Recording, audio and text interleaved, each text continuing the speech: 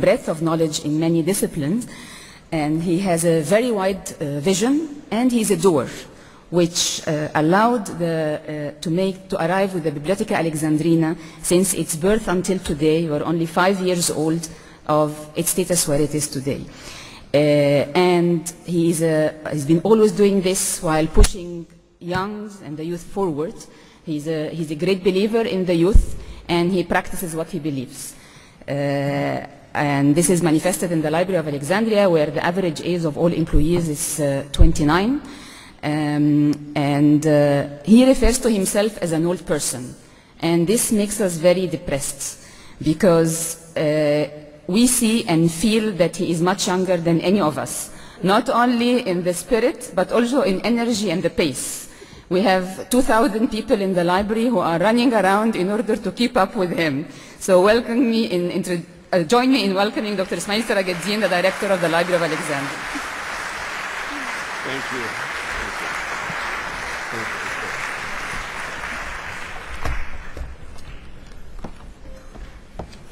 Thank you, Dr. Noha. Thank you, friends of Wikimedia, for being here and for bringing this new vision that you represent to where we all hope it will take us.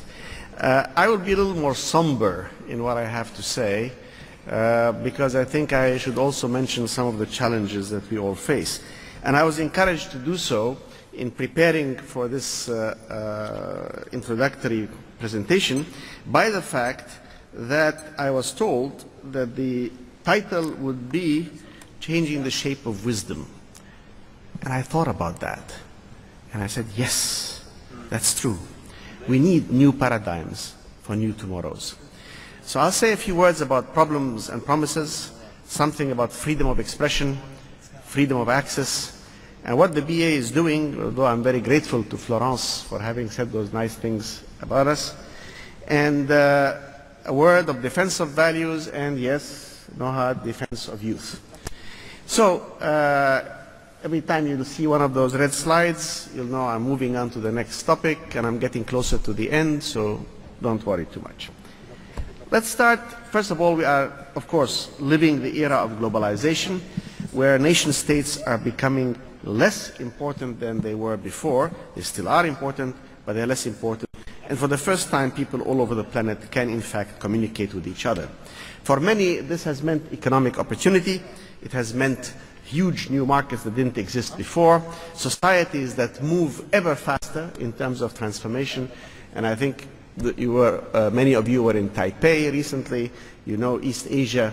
I know that part of the world reasonably well. Been going there since the 70s, and the transformations that took place there are truly amazing. Regretfully, the pace on the financial markets is equally fast-paced, but for some of us it may be blowing a fuse. And although it has generated great wealth for some people, it is equally true that it is leaving a lot of people behind. It is equally true that in practically every country in the world, disparities in income are beginning to be felt. And in many parts of the world, this globalization is not seen as something that is enormously beneficial and opening a lot of opportunities, but a feeling that they're being crushed by enormous interests that are outside of their control. Now, against this backdrop, of course, we also have an ongoing population growth on the planet, which is pushing our population from the 6.5 billion we were at to around 8.5 to 9 billion, with the natural result that whereas once before we lived in harmony with nature, we are increasingly putting pressure on natural resources. There are probably more fisher folk here than there are fish in this image from Bangladesh. We've destroyed our patrimony of forests in many parts of the world and continuing to do so at present. We're suffering enormous soil erosion at a rate that should not be minimized. And of course, our lifestyles are polluting the water on which we depend, for without water there is no life. Our energy consumption is not what it should be, and too much relying on fossil fuels. This, of course, is an image of Los Angeles, but there are many, or any modern city would look the same. And the question is, for these children growing up in Africa, will they have access and the right to clean air, clean water, and fertile soils? surely these are fundamental rights that should be governed for them. So it's not enough to celebrate the earth and all its inhabitants and its diversity. We really must restore what we destroyed. We have 850 million people going hungry today. And we have people who are locked into poverty, extreme poverty, as you can see in these images. And starvation is still a fact of life in many of the countries that I've spent a good part of my life working in sub-Saharan Africa. And against that, we also have a huge tidal wave of young children pressing at the gates for education. Young people, this comes from India, this picture is from India, young people pressing against the cities for some form of employment, but where regretfully they lack the skills. And societal transformations are taking place. Women have made great progress in some parts of the world. In other parts of the world, they're still held back by the existing circumstances and poverty. In other parts of the world, they have societal constraints on some of what they do. And although we have successfully pushed back the specter of nuclear holocaust that existed at the time of the Cold War, we have learned that security is not assured just because the end of a war between states. And worse than that, we are witnessing disastrous situations in many countries of the world where wars are taking casualties on a scale that's almost unprecedented. And the fact that they're called civil wars really doesn't make much difference to the people who are dying. We have a legacy of past wars, and in Egypt we are one of the countries that suffers most from landmines. We had El Alamein, and we had the great battles, tank battles between Rommel and Montgomery in the Second World War, but we have millions of landmines in that part of the world, and that is still a great break on our ability to develop, and its continuing claims are disastrous. We have what the UN calls euphemistically IDPs. IDPs are so-called internally displaced persons. They are refugees, but the fact that they haven't crossed a political border into another country somehow makes them a different category of problem. We have, of course, confrontations between state authorities and populations, and we have wars that are ongoing everywhere in some of the poorest places in the world. And in sub-Saharan Africa, or in Africa as a whole, you have serious conflicts, and what is worse, children are being robbed of their youth and their childhood and pressed into service as killers and murderers in child soldiers in various militias. And of course, even in Europe, where we promised it would never happen again, we have seen the killing fields in places like Yugoslavia.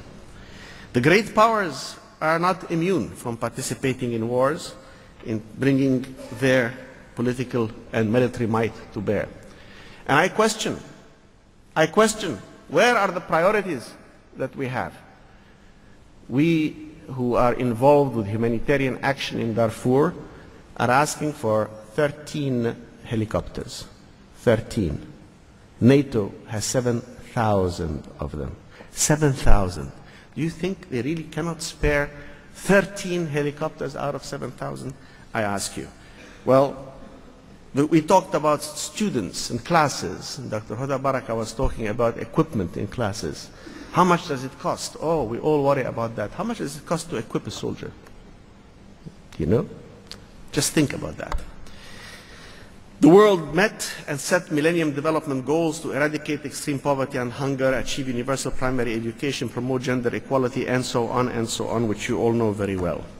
But for any of that, we shall need peace.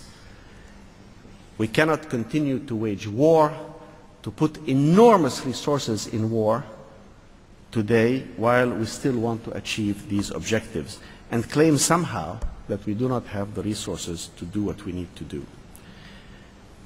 I find this picture a very moving one. This child trying to salvage some books from the rubbish and the rubble of bombing. And now I will call on one of my star witnesses.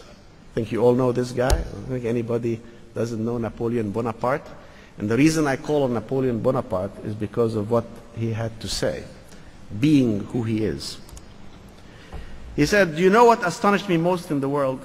It is the inability of force to create anything. In the long run, the sword is always beaten by the spirit."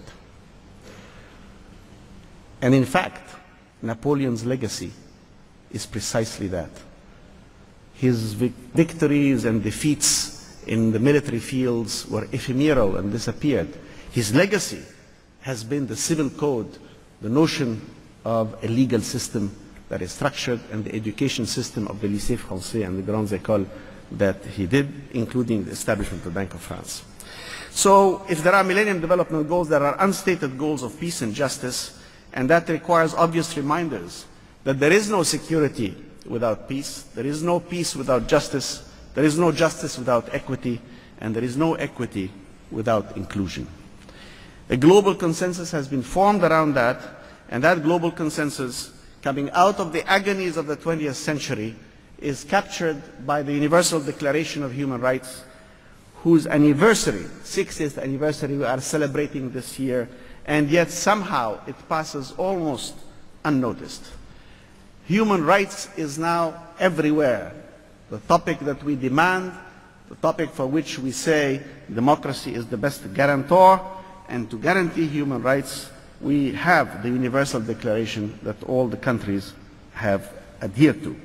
And I call on my own country and other countries in this region to remove the reservations that they have put on certain clauses and to accept the Universal Declaration of Human Rights. It was, after all, a crowning legacy for a remarkable woman. Eleanor Roosevelt was the driving force behind the adoption of the Universal Declaration in 1948. And today, the idea of human rights for all, rights that are inalienable by virtue of being human, not because of your political views, not because of your color, your gender, your nationality, your religion, or your language, but because you are human, you have rights to these. And that has been reaffirmed in this Millennium Summit. And I call on Article 19 of the Human Rights Declaration, which states everyone has the right to freedom of opinion and expression, and this right includes the freedom to hold opinions without interference and to seek, receive, and impart information and ideas through any media and regardless of frontiers. So, my friends, the exercises we are involved in, whether here in this conference or beyond this conference in what we do, have a lot to do with the exercise of freedom. And it is through that exercise of freedom that we shall reaffirm the polity and the community of nations and individuals and communities who share that commitment to fundamental human rights. Books will remain a great form of expression. Personally, I go with Jorge Borges' great quotation, "I imagine paradise as some kind of library," but then I'm biased. But there are those who would ban books. There are those who forbid books. And here in the Library of Alexandria, we are the depository of all the bibliography of banned books in the world. And we lead a project called the Beacon for Freedom with the Central Library of Norway. And there are those who advocate censorship for all sorts of reasons, mostly national security. You have the Patriot Act in the United States. You have the efforts in the UK government to extend preventive detention. You have discussions ongoing here and everywhere. But fundamentally, censorship contravenes human rights. The multiplicity of opinions is what the Article 19 is all about. And thanks to the new technologies and the bloggers and the readers who are creating new communities, that freedom of expression and freedom of access will not be denied, because you cannot, stand before the waves and try to roll back the tide with orders. They will move forward, there will be others and many more. And frankly, I kind of like this one. Sums it up much more briefly than I have been saying it, but the same idea is there. I think it captures the spirit of what we have to say. There's another form of censorship, and that is social pressure against individuals, not political censorship, not censorship by the states, but social pressure, whether it be done on a religious basis or on an ideological basis. Many of you here are too young to remember this, This is the little red book of Chairman Mao being held aloft, and all other books were to be destroyed in China when the great cultural revolution was going on, and they blocked the schools and they took the teachers out to re-education centers and so on. And here we have had also strong expressions. It is fine to express their views, but it is important to be tolerant of engaging with those who hold different views. And freedom of expression must be protected. Today, we have to fight these battles again and again and again. It seems to me that sometimes we forget that the battles for freedom of expression have to be refought every generation. In Egypt in 1926, Taha Hussein, the great writer Taha Hussein, whom we see here, was tried for apostasy, and he was acquitted. The case was dismissed. Ideas would not be tried in court. Yet, exactly 70 years later, Nasr Hamid Abu Zaid was found guilty of almost an identical story. The battles we wage have got to be fought every generation again, for freedom of expression is fundamentally part of our human rights. And I know that my human rights will be diminished if I allow the human rights of others to be diminished. And that is what this international community can now increasingly push forward. But there is another and more subtle aspect to this, which is freedom of access. Because the availability or somebody to express their views is one thing, but the recipient on the other side is something else. In fact, print can sometimes be out of reach. Not simply because the books are out of print, although 70% of the titles are out of print and under copyright. It is because of the price. So the new technologies can help. The new technologies can provide all information to all people at all times. For the first time in history, we can actually do this.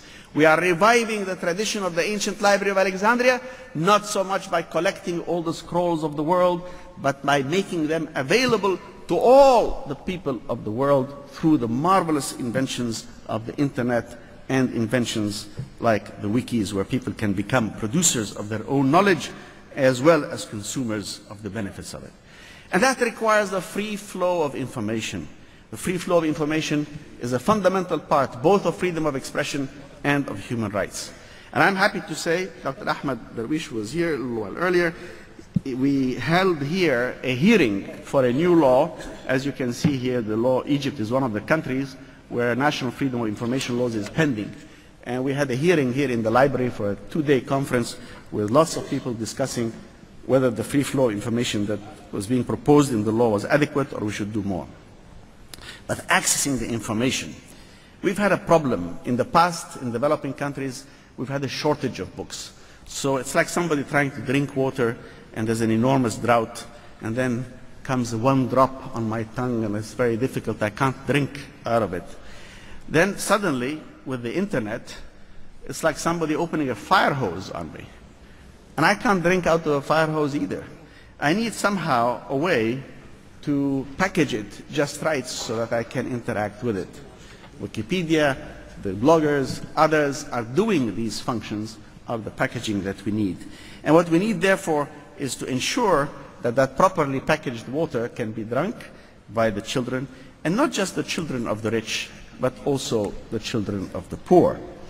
That is a big challenge because at present, speaking of water, 1.2 billion people are still scrounging around with unsanitary water, such as this woman picking some water out of the mud for her family. And sometimes copyright issues can put things tantalizingly out of reach. And thus we have to find ways of addressing that. But what is this mysterious copyright? Well, copyright is really a long-standing invention, and it's also one of the aspects of human rights.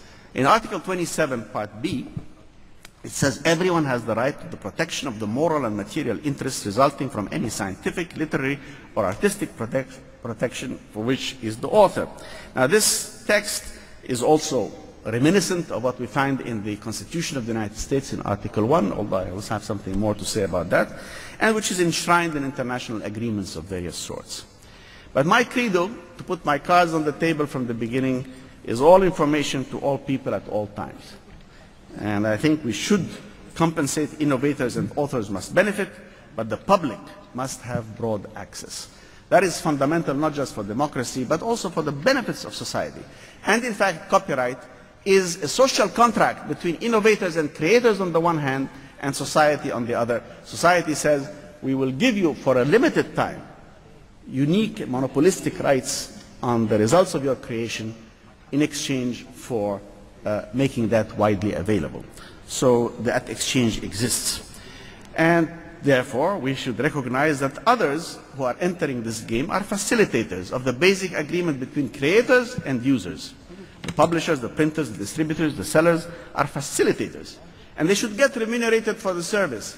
But they should not hijack the property and say, now I am a commercial company and I own the copyright to the work of X, Y, or Z. We need to resolve that. Libraries, museums, archives, depositories are there to serve the public and should price their services accordingly. So the fundamental mistake has been that by extending copyright for a very long period, we're making it a de facto perpetual monopoly. It's resulting in a situation where 70% of the titles in the world today are under copyright and out of print. I think Jimmy Wales and I were discussing this yesterday, and he was saying we should have a use it or lose it policy. You cannot withhold information from the public by maintaining copyright and not allowing other people to reproduce it. Well, where did this come from? Well, it came from a monopolistic practice that started as early as the printing press, and immediately early in England in 1474, the Caxton Bill, where they gave the copy, right, written P-Y-E, to someone, a printer, not the author, because they figured it was easier to control a few printing houses than it would be to control thousands of people who write.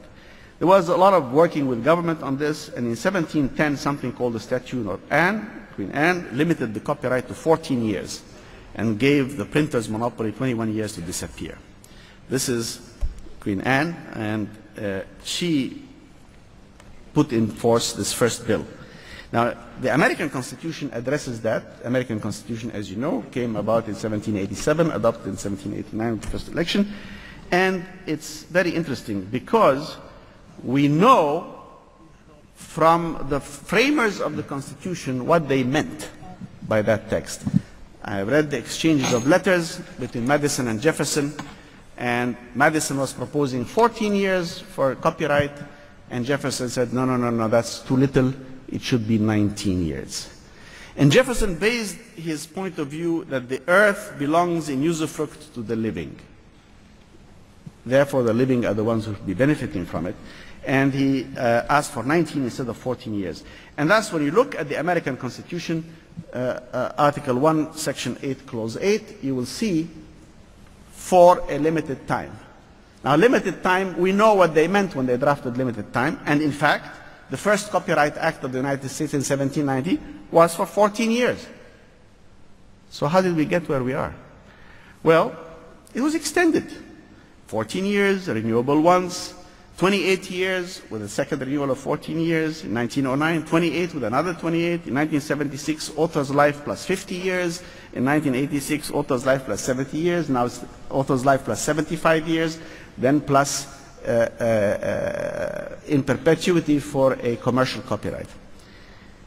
That undermines the spirit which we're looking for. And the problem is that we are still looking at the issue of authors and proprietors at the same time. And that's a big issue, because the United States initially, incidentally, did not extend those rights except to citizens and residents, which resulted in American piracy of British books. And why? Well, it enabled Charles Dickens, 1843, his Christmas Carol was sold for 6 cents in the United States and $2.50 in England. Dickens had to come for lecture tours in the United States in order to sell books at a higher rate, signed copies. But the fact remains that the notion at the time was that the United States needed access to that information. Well, today we have to rethink a lot of these things. We have the creators on the one hand, the users on the others. The printers, publishers, and distributors should not be confused as proprietors. They are there to facilitate the agreement. And that is one of the tensions that exists. We saw it in the music field. We're seeing it in the downloads on music. We're seeing it in the film.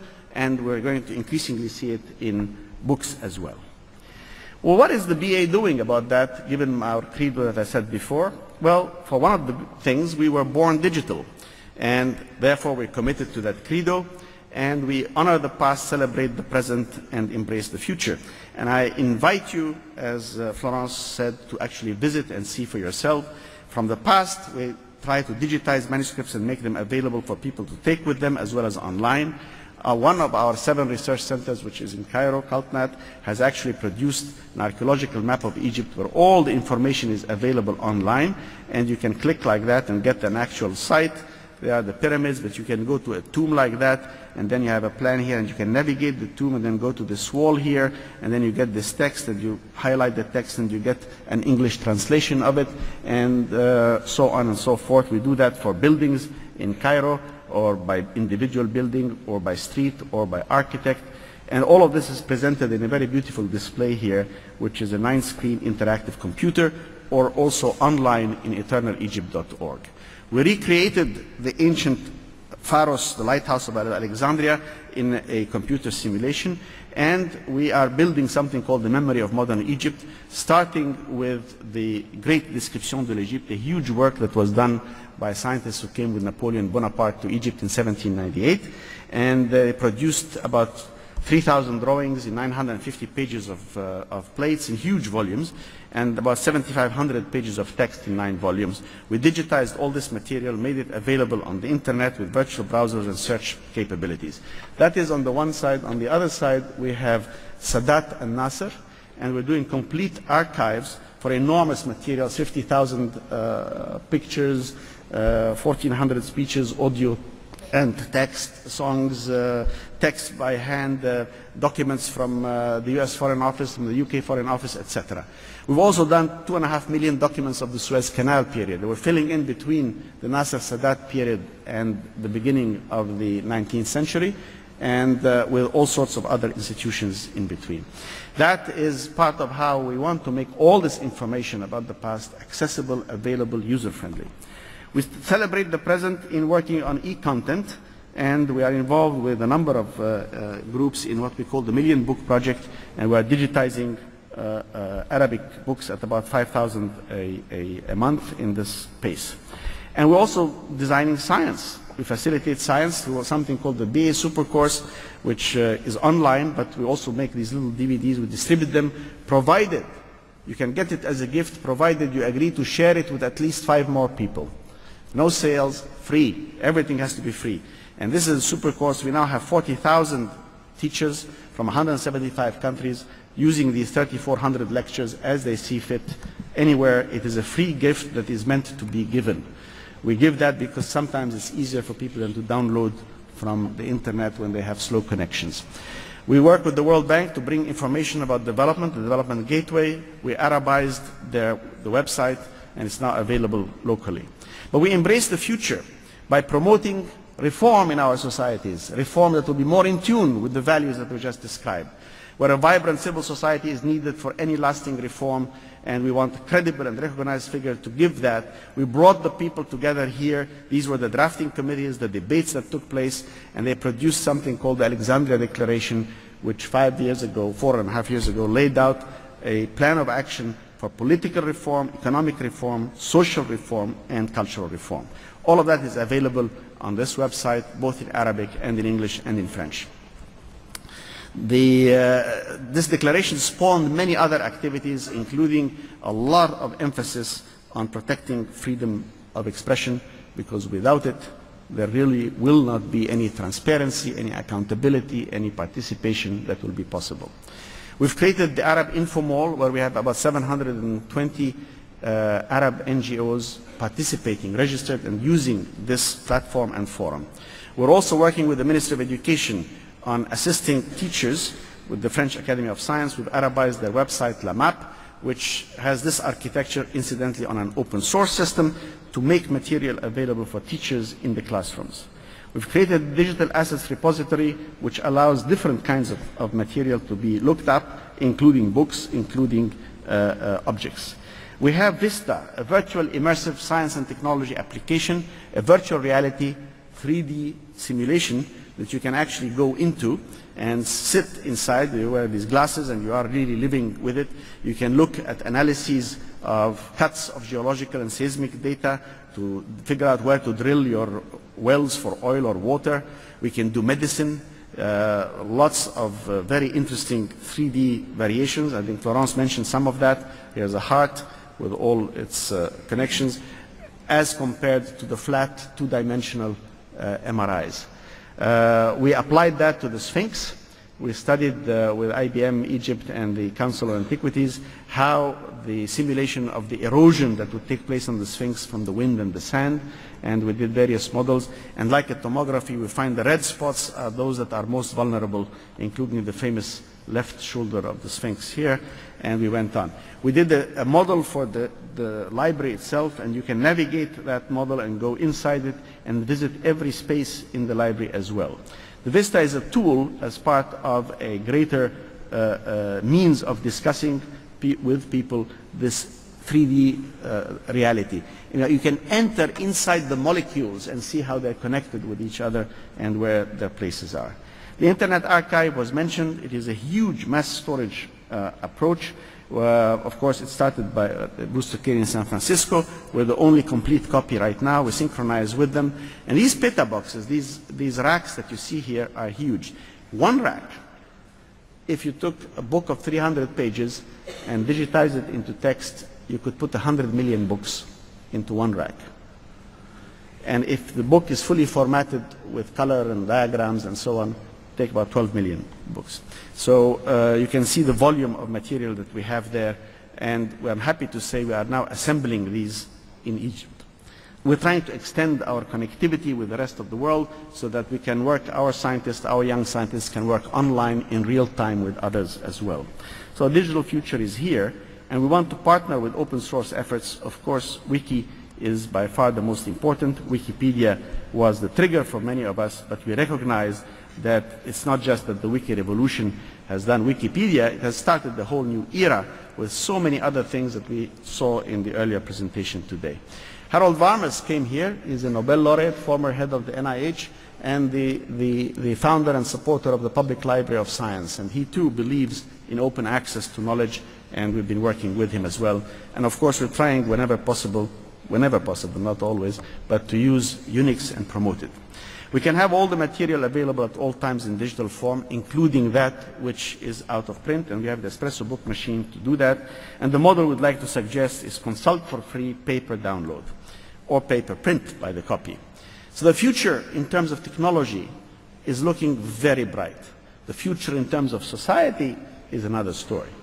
Future in terms of technology, undoubtedly we're expanding into faster, better, stronger, larger computers, and we're expanding our brain's reach all the time and a whole lot more. But we have to think about society and values and those images I showed you at the beginning. So let me say a few words in defense of values. We talk about the knowledge-based society. Knowledge is more than information. In fact, if you take data and you organize data, you have information. If you interpret information, you have knowledge. But knowledge by itself is not the same thing as wisdom. To make wise decisions is different from knowledgeable decisions. Well, just look at a few decisions about wars. Science brings data, information, and knowledge, but it cannot address the issue of wisdom. If you ask a question, what should I do about A, B, or C, there is no scientific answer. There is no scientific answer for that class of questions. You have to seek wisdom elsewhere. And wisdom really requires that we rethink the values that govern our behavior.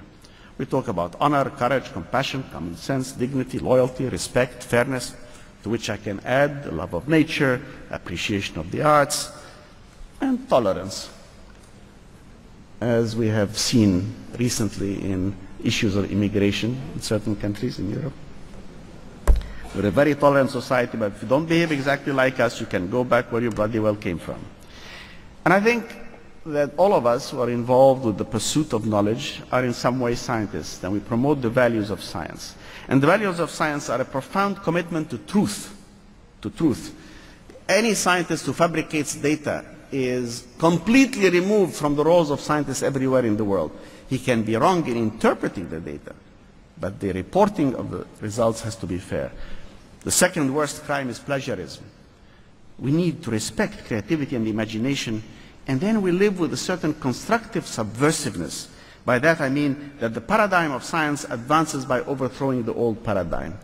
And thus we always expect that the existing authority is going to be overturned. And therefore that forces a tolerance of engagement with the new. When new ideas emerge, like Einstein saying space-time and energy and matter are not what we think they are from Newtonian physics. He was only 26 years old and an unknown person, but people came to grips with the idea, and actually it overthrew Newton. It doesn't diminish our respect for Newton or for Einstein when others will advance. And science has a method for the arbitration of disputes that is based on rationality, evidence, and discussion. These are values that we need, and we guided by these values, not just for the exercise of science, but in thinking through how the wise policies that we need to adopt. We need to remember that what we're doing to the earth today is not an earth we inherited from our parents, but as it has been said before, we have borrowed it from our children. And that will require participation, something that you in the Wiki community have shown the world can be done on a scale that others thought was not possible. And what we know is that when you do have participation, the civil society forces governments to be responsive and forces governments to be, in fact, capable of being held to account. It was pioneering work done by Putnam on Italy. Italy, as you know, has a rich north, very industrialized and advanced, and a poor south. And the question was, they have the same government, same constitution, same currency, same central bank, same macro policies, so why is the north and the south so different? And he did a study, and he found it almost corresponds to the rate of what he called the most civic to the least civic. The north is more civic. So the question was, do the socio-economic structures that we see in the north, are they the result of the civic organizations that existed there, or do they have these intensive civic organizations because they were rich? That's the question. So because it was Italy, he could go back to the 1900s, and then the structures in the 70s, and he was looking at the observed performance in the 90s, and he postulated different ways of looking at it. He tested all of those, and here's the result of his testing. The width of the arrow shows the strength of the relationship. And I think it's very clear that participation is what leads to responsive government, is what leads to economic growth, rather than the other way around. And that means empowerment. That means that meeting together with people, engaging them, and encouraging them, even those who are most destitute, you have a chance to bring them into the process and not marginalize them from decision-making that concerns them. This is from Siwa, one of the poorest places, the Self-Employed Women's Association in India, and where in fact, by dealing with their economic problems, they became active citizens in making decisions. Civil society networks thrive on information flows. We're back to freedom of information flow. And with participation, we can then address the purpose of social action. And here I will stop to use a parable, the story of the flute and the children. You're going by, and you run, and there are 3 children with a flute, and they say, we want you to adjudicate who should get the flute. And so the first one says, I'm very poor, I have no toys. The other 2 are very rich, they have lots of toys. And the other 2 kids don't contest that. So you would say, well, give him the flute. Okay, rewind the tape, here we are again. Same situation, except girl says, I'm the only one who knows how to play the flute. I'm a musician, I love playing the flute. They love listening to me play the flute. They just blow on it like a whistle. It's terrible. I'm the one who should get it. They benefit from listening to it. I enjoy it. I make use of it. And the others don't contest that. And again, you would say, well, that sounds like a good reason. We'll give you that. Back again. 3rd time around, the kid says, I don't care how poor he is or how talented she is. I made the flute. I took a piece of wood. I made the holes in it. I made the flute. So who should get it? Well, what we have seen here is equity, utility, and entitlement, 3 criteria for social choice that frequently are confused in the issues. But in fact, there is no right answer for that. There is no scientific answer. But there's an answer that comes from the participation of society in the decision making, that brings forth all of these issues to design appropriate actions, that brings agreement on these criteria for choice. And that will require that we empower the weak, because that is part of social justice. And thus we have to look from the economic disempowerment to rewards, those who have military force, those who have cultural norms, those who have political decision-making power, to really bring in the others. And that usually requires wise leadership. Now, youth can also lead. You are all here, you are all leaders of your community, you are all leaders of the world. And so, my last bit is on defense of youth. I mentioned Newton. Well, by age 30, Newton had revolutionized optics, the nature of light, taught out gravitation, invented the calculus, became a full professor at Cambridge, and was elected a fellow at the Royal Society. It was no slouch. Einstein, we celebrated here 2 years ago, in 1905, the miraculous year, where he brought out molecular dimension and Brownian motion photoelectric effect, for which he won the Nobel Prize, the special theory of relativity, and his famous equation E equals mc squared. 40 years later, the revolutionary aspects that energy and matter are the same thing, and that this amount of energy in a very small amount of matter, of course, was proven in dramatic form 40 years later. But it came out of the inventive mind of an unknown 26-year-old who did not have a PhD, was not working at a university, and was functioning at the patent office in Bern, Switzerland at the time. Werner Heisenberg, he of the uncertainty principle, he was at age 24 when he formulated quantum mechanics and the uncertainty principle at age 26 and won the Nobel Prize at age 31. Paul Dirac, at age 24, did his major work on quantum mechanics.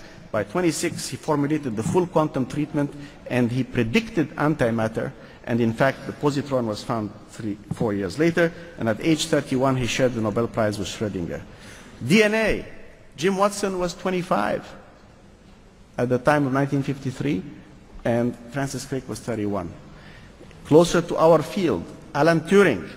Alan Turing, the father of computation, in 1936, born 1912, 1936, 24 years old, he formulates the Turing machine and creates the field of computation, a new field in math, and the idea of the Turing machine and the idea of computable numbers. Claude Shannon, the father of information theory, author of the famous Shannon equations, distinguished between message and noise. He was only 22 when his master thesis at MIT, a symbolic analysis of relay and switching circuits, brought Boolean algebra to bear on large circuit systems. And between those two, we launched the computer revolution. And the artisans of the information revolution that we are living through today are all very young people indeed. So, ladies and gentlemen, friends, Wikipedians, to change the shape of wisdom, we have to trust our youth, we have to trust to the multiplicity of views, we have to trust to the openness of engagement, we have to trust to the rationality of debate. I say to you, as you start your debates, dare to dream and dare to be bold. We can do things differently. Yes, there are forces that are arrayed in society against us, but we can win. We can succeed. I give you two examples. One, Antarctica.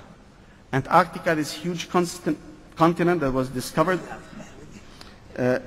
was leading people to try to make a California land rush type of thing on it. Bring in the bulldozers, let's mine, let's look for oil, let's do this. Money interests were lining up, military bases were being parceled out, and then the late Jacques-Yves Cousteau, a good personal friend of mine, and others said, no, let us hold it in its purity, its pristine wilderness, and hold it for science and for the future and for the environment. And they said to him, do you really mean that a whole continent should be just kept for a bunch of penguins? And the answer is yes. And guess what? The Antarctica Agreement was signed. And Antarctica was kept free of military bases and economic interests. And the Antarctica Agreement goes on till 2041. What seemed impossible has been achieved. How about this one? 1963, Martin Luther King Jr. stands on the steps of the Lincoln Monument addressing the people in Washington and says, I have a dream. And he says, I have a dream that my children will one day live in a nation where they will not be judged by the color of their skin, but by the content of their character. Well, dreams can be realized. It seemed impossible at the time, but it is happening.